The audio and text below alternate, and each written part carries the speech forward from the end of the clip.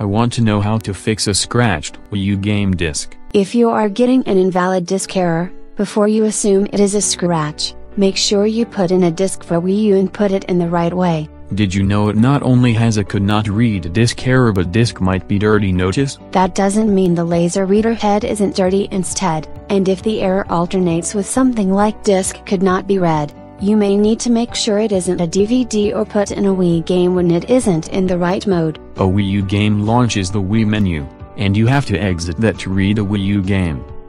But I don't think this is a software issue. So we're down to hardware or a damaged disk. As to the earlier idea of the laser head, that's harder for me to clean, but I can test it by trying other disks and actually looking at the disk generating the error, and it does look scratched. Try cleaning it with a microfiber cloth before you freak out.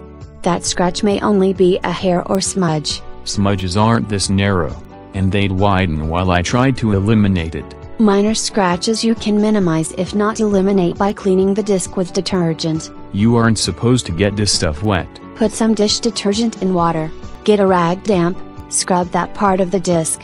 Then rinse off the soapy water and dry it with a lint-free cloth. That's also a different way to attack a smudge. You can use the same process with rubbing alcohol if you're afraid you won't remove all the detergent. All of this only minimizes the minor scratches. For intermediate scratches, scrubbing only the crack with toothpaste for a minute sometimes works. This won't work if the scratch is really deep.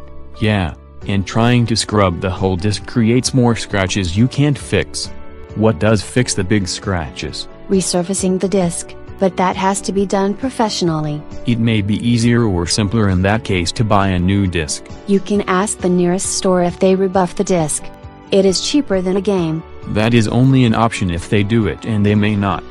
I need to look at the more radical options like breaking out the petroleum jelly. I've heard of that method used where you rub it into the crack but not all over the disk, though others say use a banana. However, you may not want to do it because you really don't want any of that goo getting inside the console. You're right, it isn't worth fixing a scratch to get a console that can't read anything else. If you have this problem a lot, you could buy an automated skip fixer, or stop being so haphazard with disks that they get scratched so much.